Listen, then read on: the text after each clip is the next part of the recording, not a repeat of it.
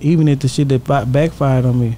You know what backfired on you? You know how everybody used to get their, cause I did that interview with fucking one of them bloggers on the internet after he died. Okay. And he twisted my story. Oh, he twisted my story. He made me learn how to talk. And you know, then into the whole thing where Rain had something to do with it. That was what I was hearing when it first popped off. Yeah, we on Boss Talk 101. Yeah, we gonna talk. Is it really like when you look back at from that time when he got killed on the interstate to now, and you know already that you went through something. You know, I talked to Bobo when Pimp C died. He didn't do an interview, talk to nobody for about 8-9 years. Going through my divorce. That's a lot. Started going through my divorce. Pimp died. That's a lot. And then my mom got diagnosed with diabetes and Alzheimer's at that time, or dementia at that time. So all that happened to me in that year, 2007. Wow. Yeah, all in that second quarter, and in that fourth quarter of the year, everything pop, pop, pop, pop hit me, and I'm not knowing. That's before people start talking about depression. Yeah, nobody talking about mental illness. Well, they are, but they're not in the black community. Not in the black community. Yeah, that's so true. But you've been out here trying to move within the situation. How much did it affect you, the way that you know, the way that you make the moves that you make? Do you see now, like, dang, I did that, but I know I was maybe in a state of depression or some kind of way it affected you in a way to where you wouldn't have normally made that decision? Because it's hard to make decisions under that type of circumstance. Like what? Like whether it be with the artist, whether it be with the label, whether it be with the situation. I believe every situation that I did with Mo3, it counted. Even if the shit that backfired on me.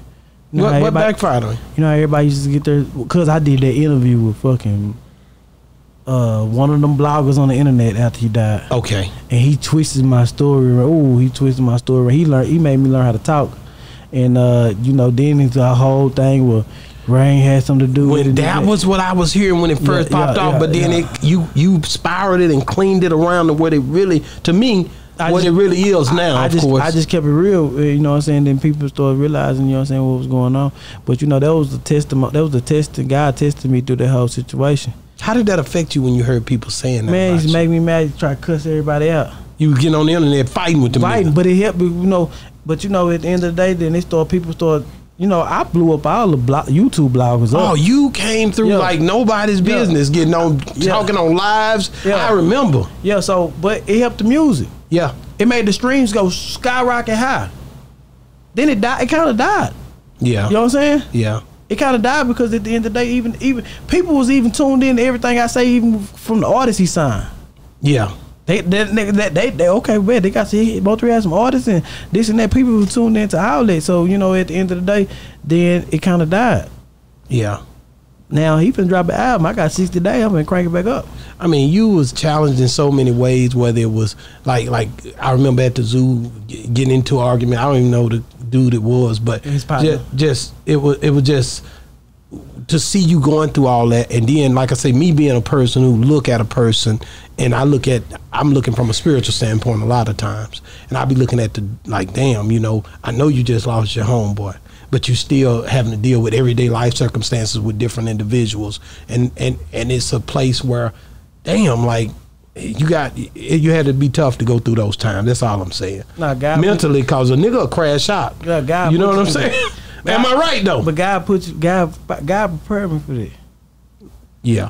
God prepared me for all that. You know what I'm saying? So, you know, at the end of the day, it never got to a point where I was like, I can't take this shit no more. You see what I'm saying? Nah, hell nah. It was okay. It was challenging to me. See, I'm all about challenges. I mean, you know, I played sports growing up. Yeah. I always wanted to be number one, and I always wanted to be people around me to be number one. Yeah, we on Boss Talk 101. Yeah, we gonna talk.